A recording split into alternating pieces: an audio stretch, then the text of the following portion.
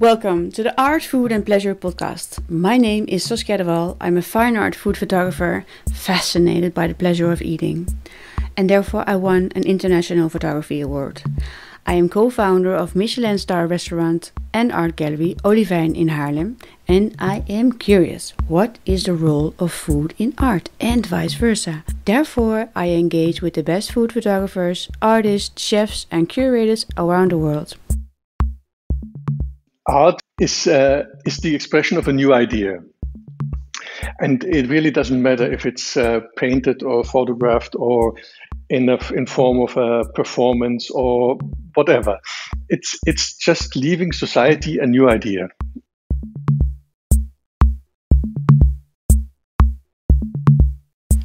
And today we are talking to curator and CEO from the FOODPHOTO Festival.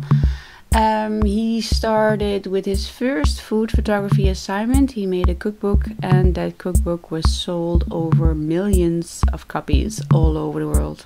He believes that food photographers are invisible behind all the big cookbooks. So that's why he thought up for the FOODPHOTO Festival to make the food photographers visible, but also to create a place where food photographers can meet each other and learn from each other.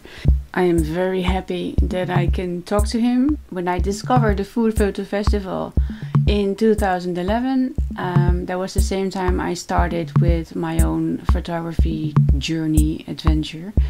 And I really looked up to all the photographers that were exhibited there. And it kept me going.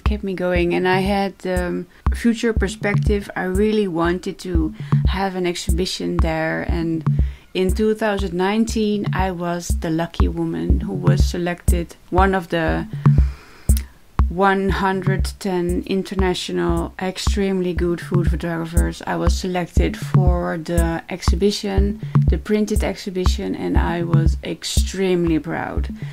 At the last day, I turned out to be the winner of the whole festival, and I was flabbergasted. I looked at the video where I won the prize, and I started to cry again because I did not expect to win, because the level of professionality from the food photographers is so extremely high. For me, it was amazing. Well, we will be discussing that too, and we will be also discussing the conspiracies about what's happening now with Instagram and all the bird perspective photography that's happening. And so I wish you lots of fun with this interview. And you should definitely check the foodphotofestival.com to find out more about this amazing festival. So yes, it's running. Welcome, Gunter. Welcome, Saskia. Thank you for making the time for this interview. And I want to start off with a very nice question. What if you won 100,000 euros for a solo exhibition? How, where, and what will we see? Oh, this is a tough one. During the lockdown, I had quite a bit of time to go through my archive. I started photography in '78, and I switched very much subject. So for me, it was a kind of time travel. And when I looked through, I had to throw away hundred thousands of slides. So I thought, well, but this could make a nice story. I guess if I had a fund to make this, I would make an exhibition of the time being a photographer, and where, well, anywhere. So I mean, if this could travel, I guess I would take the most of the money to make the exhibition travel to different places and different cities. Oh yes, very interesting. Nice. So and how did it all start for you with photography and the festival and? I was I was grown up in Bavaria in a very small town, and when I finished school, I started working in a local newspaper, and I noticed that photography is really the thing I'm interested in, and so I went to Cologne and studied on the University for Applied Science photo engineering. And already during the studies, I was co-founding the photographers agency Live, which this year has his 40th anniversary. So it's one of the few that survived from this time. Congratulations! And thank you. I'm no longer an owner of it, but I left it in the late 80s. But it's still going on, so I'm quite fond of it. I worked as a photojournalist for the Spiegel and for Geo magazine. So, for example, I was taking pictures in the civil war in Nicaragua, or visited the camps of in Northern Ireland. At a time, I photographed a lot about genetic engineering because it interested me, how this is influencing our life. And there was an interesting project, the Human Genome Project. It was the decoding of the genome. And I was in several military labs in the United States to photograph, to catching pictures to show how it's the human genome is. I worked for Geo magazine. It was really interesting. And then I lived a while in Rio and worked for the Jornal do Brasil, again more local jobs. And in the early 90s, I started with fashion photography. So took a lot of catalogs, men's fashion, women's fashion, sportswear. But in this time, I still consider one of my most beautiful job. It was a German sportswear brand, and the owner gave me a big bag of his clothes and sent me with a model, with Martina, together to Baja California for 3 weeks. And he said, do whatever you want. Don't combine my clothes, combine with anything, tear or cut holes into it. I don't mind. Take black and white or color, whatever you want.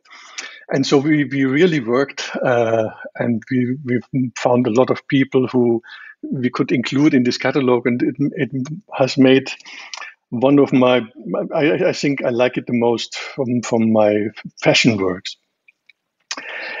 And coming back from then in the 1992, 93, fashion gets a bit, there was a crisis in the fashion industry. And so I was asked by a German publisher to take pictures for a new kind of cookbook. And I thought, I'm not quite the person to take a cookbook, because at this time I could tell the difference between red and white wine for color, but this was all my knowledge I had. And but he told me, oh no, this is a book like travel book, and it shows you, it's a kind of dictionary of good food all around Europe, and it shows you recipes. And well, I said yes. And then I traveled 2 years from North Norway to south to Gibraltar, and from Portugal to the Georgian border, where I was taking pictures in Trabzon in Turkey of tea, for example. So I was like a sponge there, because I didn't know about food, and every day was a new thematic, and I learned a lot, and I started really loving food, and also the people involved with food, because I noticed in any country, the people are quite the same who are dedicated to food. And so this book, it was called Culinary Europe, sold worldwide a couple of million copies in 17 languages. Oh, really? Oh, how cool! You made that book. Oh, how interesting! Yeah. This one and Culinaria Spain and Culinaria France and Culinaria Southeast Asia. So I did then quite a series. I loved this work. So it was you see it was the possibility of combine what I've learned in reportage photography, what I've learned in fashion photography and in scientific photography, and put it all together into food. And I really loved it, and I really liked the people. And during this time, I showed my first photos for this book. I showed to the FEINSCHMECKER magazine. And because I was a bit insecure, is this good or is it not good? I haven't had the experience. And they liked it. And since then, I worked for more than 20 years. I had almost every month a big story in the FEINSCHMECKER magazine. And so since then, the last years, I made more than 50 cookbooks. And in the 2009, when I first saw an iPhone, I saw how the pictures, the backlit of the picture, the dynamics is so good. So I thought this is a real good device for making cookbooks. So I started my own series of cookbooks for smart devices. And just a week ago, I published a new one. It's called Recify, Recify EU. And at the moment, it's only available in German language. It's a kind of combined cookbook of the recipes I prepared, but also you can leave your own recipe there. So either an internet recipe or a photo of your grandmother's or any family recipes, or you write it properly, or you dictate it. So it's meant to be a cookbook where you put together your own cookbook. A collective cookbook for the whole world. Yes, yeah. Oh, cool. So you can leave this there. And so in this time when I was a reporter, I loved the festival in Perpignan. It's called Visa pour l'image. Beautiful photo festival, mainly for social conflicts and pure reportage photography. The kind of selection is a bit poor. It's a very French angle to look at the world, but they are really able to create beautiful festivals and celebrate our profession. And so I went there every year and was very happy to meet my colleagues and to talk and to discuss. And just this meeting, the place to have a place to meet, for me was more valuable than the rest of the festival. And the more I went into food photography, the less this festival was interesting to me. So I really was prepared to travel all around the world to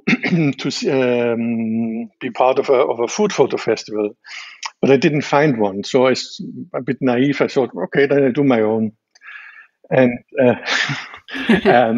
if I would have known what it is, I'm not sure if I would have dared to start it. But I found a partner for this festival, Manon. She's an event manager. And we both together run it since then. At the moment, it's postponed due to Corona, but we are quite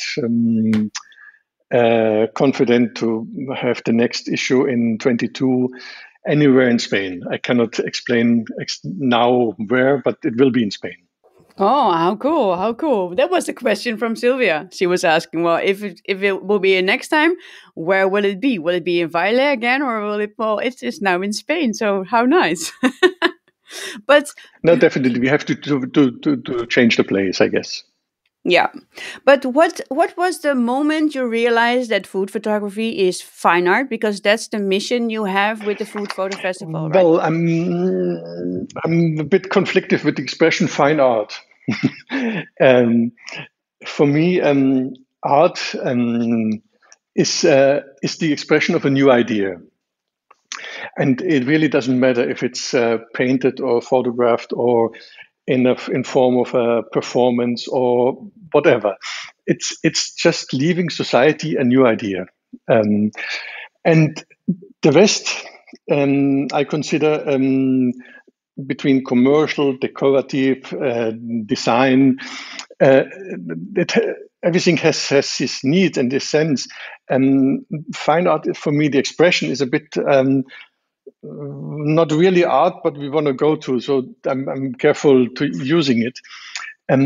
But I saw there's a lot of good cookbooks out there, and there's the most of you when you buy a cookbook, you buy it for the recipes, but the reason to buy it normally is good photography. And I noticed that photographers are completely invisible. Food photographers are completely invisible. So I thought the festival could give could draw a bit more attention to food photographers. And if you ask people, do you know David Loftus? They will say no. If you tell them, but he published more than 16 millions of books. So do you know Jamie Oliver? I'll say, yeah, sure. And it's David Loftus photography there. Yeah. Which has an impact on the marketing and on the market for this kind of books. And I thought, so a festival who dedicates on food photography gives a voice to us photographers. And this is one angle of the festival. So contact and giving recognition to food photography, and the other is there's a lot of creativity. And if you look around, there's a lot of photography now traded as art, which are like Martin Parr or even social photography, but you hardly see any food photography traded in the art business. And I couldn't understand why. And if you look back in history, especially you as the Dutch paintings, it was food still life all the time. Or portraits, but most subjects were food stills. And so I thought, well, this is also the way how I choose the pictures for the festival. I'm looking for beyond the commercial idea of photography to find out what in our subject food, what is done, who inspires us, who brings us up front. Yeah, but I think, is it then more about how the food is photographed, about the food, or is it more about photography? Because when I won in 2019, I was of course very proud. But then when I walked out of the theater, I overheard a conversation, and there was one food stylist who said, "Oh my God, but this is not food photography. This is totally something else." And I was like, "Well, it's about Exactly. photography. It's not about real." Exactly. Yeah. So that's what very interesting. But I mean, you saw it in the exhibition in Weile. For me, a good architecture photography of wine bodegas is also food photography, and good portraits of chefs or people working in food, for me, is also food photography. Yes, or the series in the with the in the Belgium cafe. I really love that series too. It was more like documentary with the drunken people and everything. It was I really love that series Cafe, too. This is also food. This is food. This is food is culture, and all this is expression of food, and we as photographers, we capture this. So the food photography as an art is for you is the expression of an idea about food. Exactly, food and food concern. Yeah, this is why I was very happy that you won the award last time, because your series was really worth to be shown and worth to be given the prize. It has told something new. Yeah. Well, I still yesterday I looked at the video again of me winning that prize, and I was so flabbergasted. I didn't expect to win because the level of photography is so extremely high, and I was sitting next to my biggest heroes like Tony Leduc, Remco Krijveld, Jan Bartelsman. We were friends now, but did not expect it because, well, it's not about real food, but it's, well, as you say, it's an expression of my idea about food, and Yeah. that's what it is. Yeah. But I'm so happy that I won this prize. Yeah, for me it was something really necessary because my work was not always understood as an expression of my idea about food. So it was a recognition. It was very welcome. So thank you for that, for seeing Oh, for seeing it. I'm very happy. Yeah. So how do you differentiate an amateur photographer, especially then food photographer, from a professional food photographer? What are the things you Well, are there are looking at? two main differences. An amateur, um, he has a limited technique just because of training. So you know, you might take it as a conspiracy. There's a kind of Instagram conspiracy that all amateurs have to take their food from straight above. And Yes. it goes that far that art buyers tell them, "Oh, there must be a new way of express food. Look, do that like in Instagram, but which means do it from straight above." But if you really think it over as a professional, why does an amateur do this? First, you cut off the noise in the background because you have always a proper laid background with no disturbance, and second, you get all in focus. So as an amateur, you're obliged to have this bird's eye on food. As a professional, you can use tilt shift lenses. You can work with backdrops or with colors or with light to just blur or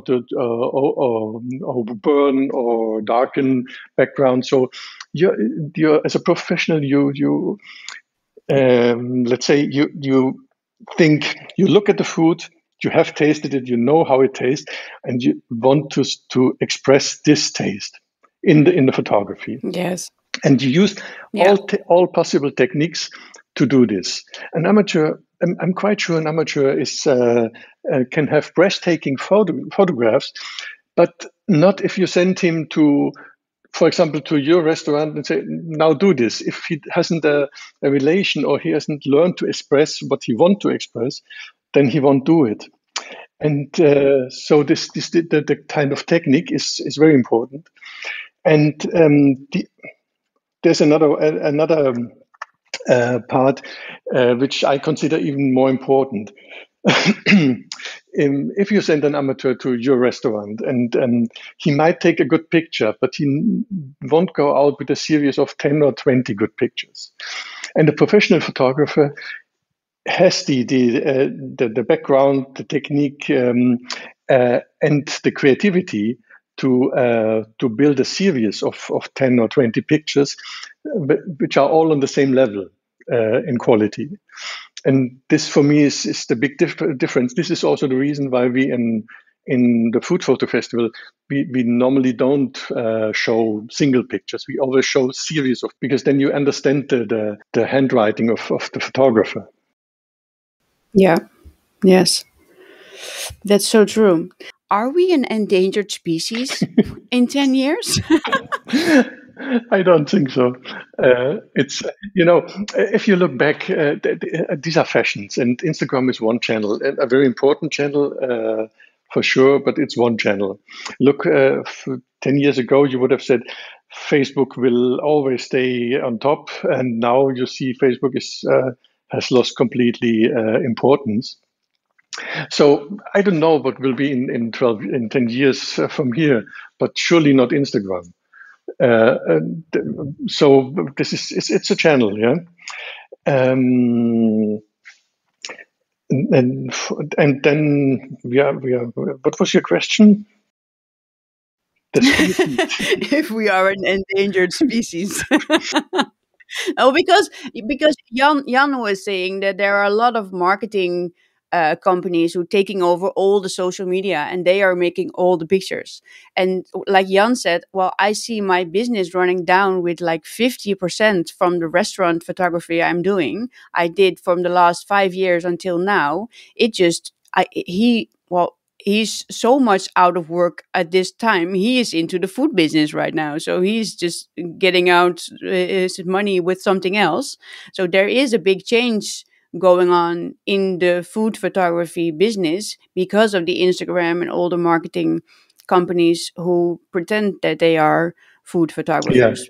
I mean, everybody who's making one lucky shot of a dish from top, they say that they are a food Yeah, but photographer. So yeah, yes and no. This is for sure. This is happened at the moment, and it really harms us in a way. But on the other side, if you see Per Anders Jørgensen and his Fool magazine, it encourages you just to go new ways, and he makes a life out of it. yeah. He sells his pictures through his own magazine. So I'm doing my pictures for my own applications as a part of the business.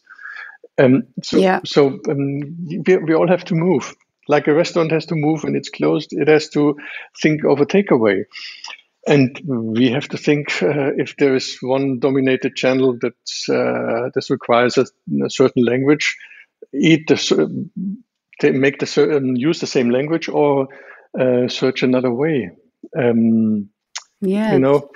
But this is what I really love on the festival. For sure, as when you're for long years in the business, you easily can say it was better. Yeah, I got better prices in the 90s and in the 80s, no doubt for the same work.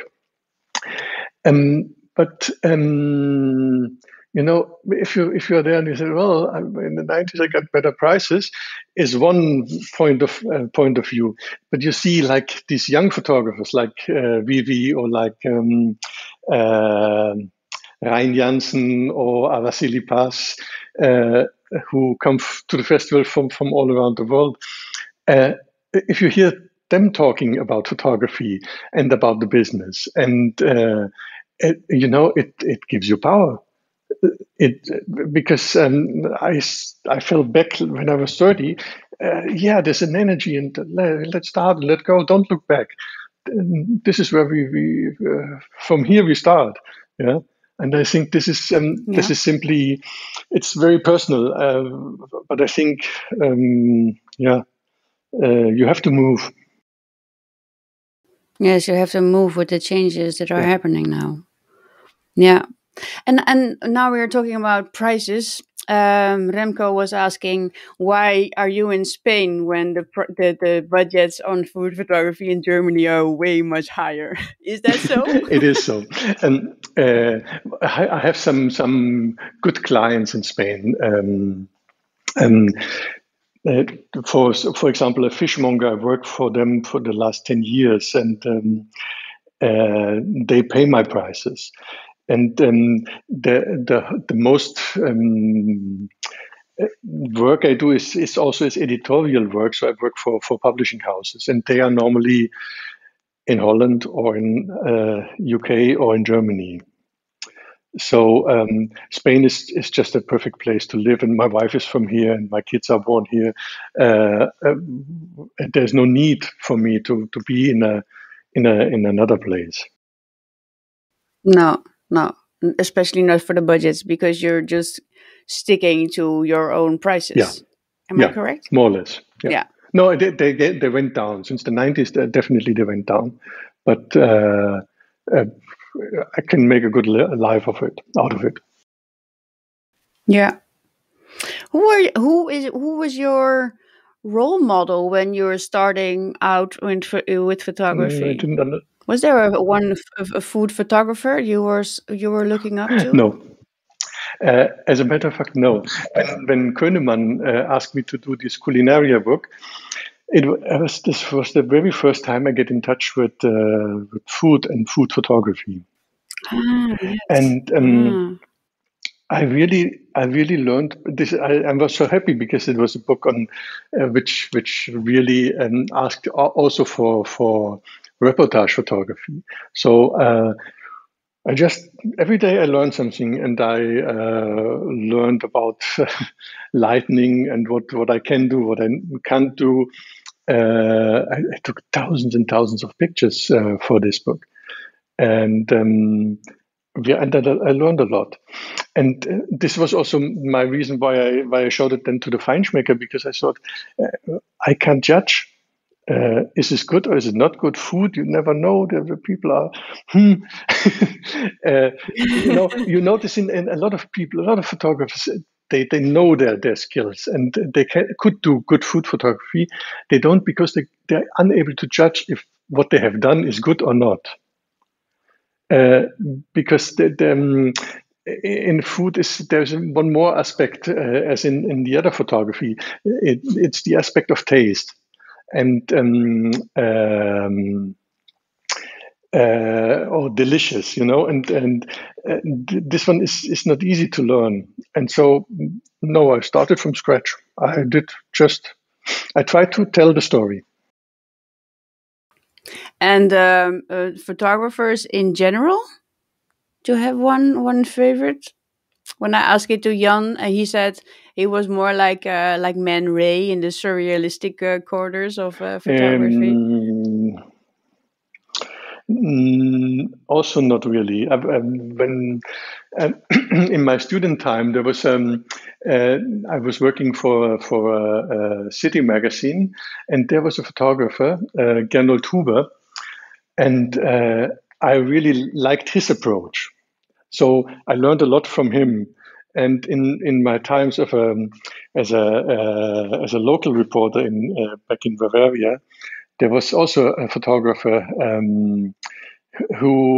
his style I liked very much, and so I learned a lot from him. His regular lens was a 20 millimeter, and his longest lens was a 24 millimeter. So he was really always in the center of what happened. And so I learned a lot from this. But later then I looked to photo books and exhibitions. But I never tried, or let's say, I never looked for inspiration in photography. I looked a lot in art, in art exhibitions, paintings, and things like this, but not so much in photography. Do you often go to art museums or galleries? Whenever I can, yeah. And what was the last one you saw? Well, everything is closed. The last one was a big exhibition, but I don't remember the name. I'm sorry for this artist in Cologne in the Museum Ludwig. Brilliant conceptual art. He photocopies and scans things and put it together and shapes things completely new. Something like this. This was the last one big one I saw. Conceptual art. What do you think of contemporary art? Some years ago, I was in Berlin, and there was an exhibition, and there was a big neon sign on the museum that says, "Every art in his time was contemporary." Yes, I think the same. Yeah. Yes, that's so true. I like modern art. Definitely, I like modern art and contemporary art. It's more inspiring for me than art history, but But I think that this phrase is very true. Yeah, so do I. But some works of modern art, I find it really hard to understand what I'm looking at, and basically I always think that an image should be good on itself. So you don't need to see to know the context or the text that comes with an artwork. But with modern art, I sometimes just scratch my ear and I like, I don't know what I'm looking at because it's so strange. And how do you experience that? And, well, my view on this is more when I see something I really don't understand, either I like it or I like it not. If I like it, it will stick in my brain and it will work there. Yes. And if I don't like it, I just forget it. But for me, this if you see art, then imagine you have to see it 10 years every day. This gives you a kind of a different angle to see a piece of art. If you imagine, would you like to see this every day for a long time? It's very helpful to step back and to put it into another context. Yeah. Yeah. And it also, well, and then the definition, what is good art? For me, is when it speaks to you in a kind, it can be negative or positive. But I was looking at a photo book of Man Ray, and it was with the dead bodies, and I really got sick in my stomach, and I couldn't sleep all night, and I was like, oh my gosh, this is such a good photograph. Because it touches me so deeply, and Yeah. that's what I define as a good artwork. Well, then it's a good image when I'm talking about photography. Then, but what's your Yeah. definition? If it causes emotions or if it makes you think. Yeah. Yeah, you have to feel something. I really believe that art and food as well is then you use all your senses. If you're making art, you're using all your senses, but when you're eating, you're using all the senses. I'm really fascinated of the senses who are being touched up by both of them, like food and art. Yeah. This in the last documenta, or not in the last, the one before, Ferran Adrià, the famous Spanish cook, was Mhm. invited to be as an artist. He exhibited at the documenta, which I think was a very good idea. You can discuss if this kind of food and what he did in this time really was worth it, but uh, it was about time of recognition that the art shouldn't touch only the brain or the emotion. It also should touch the taste. Yes, I really believe that chefs are artists too, and especially Ferran and Adria, because they I believe that art is, if you take something and you just transport it into something new, that's what chefs doing, and they create new tastes and new textures and new everything. Combinations. Yeah, Yeah, and yeah, then new sensations. Yeah, they make really temporary art. yeah, yeah. But I really believe they are artists too. And that's when I say that, then I often get the question, okay, but what are you then as a food photographer? Are you the artist or is the chef the artist? So that's always an interesting question. Yeah, it is, and it's a dilemma. Um, in 2015, we exhibit food photography from a very talented young Danish photographer. She lives in New York, and she brought up a series of 20 really fine and really clear photographed dishes. Surely the handwriting of the dish itself was from the chef, and that was the idea. Uh, and a year, 2 years later, I asked Araceli Paz from Chile to exhibit, and she said, "Yeah, I don't know. I would love to, but when I do, when I it might be this a kind of same thing like this Danish photographer, because what is mine in the food picture and what is from the chef. so she at the end she said, "No, I don't dare to because I don't know." And this is the dilemma we are in. A food photo is always a teamwork.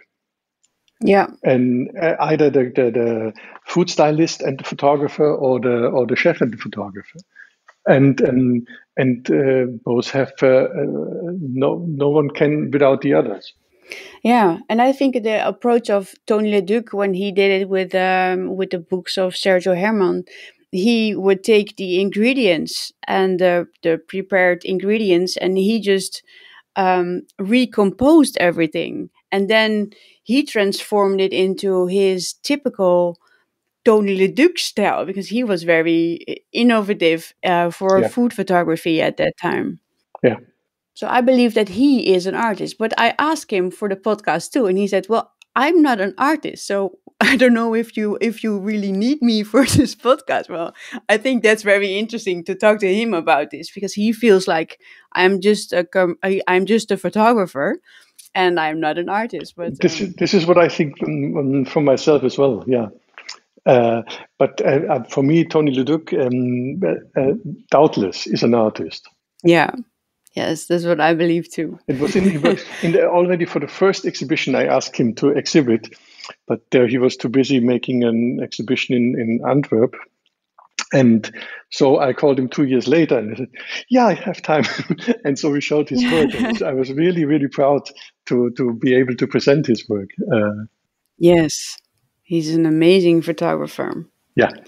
I really loved Manfred Rafe. I saw. Well, this morning I was going through my collected stuff of photographers, and I was like, "Oh, I really loved his work." Yeah. And I talked. This was what I said before. I talked to Manfred in Weile, and he told me, "Yeah, an amateur can take a photograph like this, but he has not the creativity to make 20 of this." Yeah. To come back to the old stories was his phrase, and I thought, yeah, he's really right. This is one of our part of the profession, telling a whole story in more photographs, and all in the same quality, on the same level of quality. Yeah. Yes, and do you also think that it has to be an authentic story that the artist is telling? No, there has to be an idea. Art is if it's authentic, then it's journalism. If it's decorative, then it's design. If it's an idea, it's art. This is my very, very private and simple categorizing. Yeah, interesting. Thank you. What? Tell us something more about Food Photo Festival. If the people who are listening never went to the Food Photo Festival or does not know, why should they go? This is you should tell. Yes. Because as I'm created it, I'm very proud of my baby, but Yeah. and I'm very happy that you all receiving it so well and filling it with life. Yes. So Yes, and yeah. well, I can add to it that we have our own restaurant, and after 5 months, my husband already got a Michelin star. And when I got this award, for me, it was my Michelin star for Very food good. photography. Yes, I'm really happy.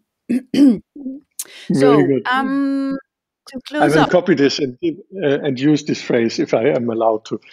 Oh yes, of course. Yes, of course. How do you see the future of food photography in about 10 years? Better. Better. Better. Doubtless better. And I can explain it to you with the first exhibition for the first Food Photo Festival. I asked FEINSCHMECKER to give me, from the last 30 years, from every year, one picture. So it was like a time tunnel through food photography from 1980 to 2010. And if you see the pictures from the 80s, a plate of oysters on red velvet, darkish light, and on the side dropped some high heels. So, but it was at this time, it was what was used as food photography. So I think if we could talk in 30 years, then we might talk about the 2020 photography, like all from bird's eye angle, or we might talk the same. This is why I think it will be better. Yeah. Okay. Well, thank you a lot for this interview. You're very welcome. To close it off, I have like a rapid fire of 21 questions. You need to answer every question within 3 seconds. So, Are you ready? I'm ready. Okay, who was your greatest teacher? A mathematics teacher in high school. What's your life motto? Learn. What do you wish for more on this earth? No racism, no Trumps, no populism, no fascism. Oh, wow. What is your most precious physical possession? Most precious physical possession? I love wine. What is your first thing you do after a hard day's work? Sometimes having a glass of wine. What's your ultimate luxury? Ultimate luxury? Having time. What can we wake you up for in the middle of the night? Different things. Could be good or bad. What do you do to relax? Sometimes a glass of wine. What character trait do you find really annoying about yourself? I think I know a lot of things better than others, and I think this is not a good idea. What is your favorite restaurant worldwide? Michel Bras. What is the most memorable dish you have ever eaten? A salad from Michel Bras. Mm-hmm. And what was in it? He takes always 12 different herbs from his garden according to time. That's it. Oh, nice. Incredible. What temptation can you not resist? Good wine. What kind of leadership style do you adopt? Team. What other profession would you have done? Guess journalism, because it allows you also to step into different people's life and understand it. Do you consider yourself as an artist? No. Which dish would you ask for if you had a personal chef? This is a question like smoking. You can't eat, even I love anchovies, I can't eat it every day, 20 of it. Okay, when do you get seriously angry at work? When I try to trick myself. Which person in the industry do you look up to? There's so many, really different. I love different styles and different ideas, and there's a lot of very good people. What is your biggest fear? Not having enough time. Who influenced you the most in your profession? MacGyver. And the last question, sex or an excellent dinner? Both. Oh, thank you. Thank you so much for this interview. You're very welcome.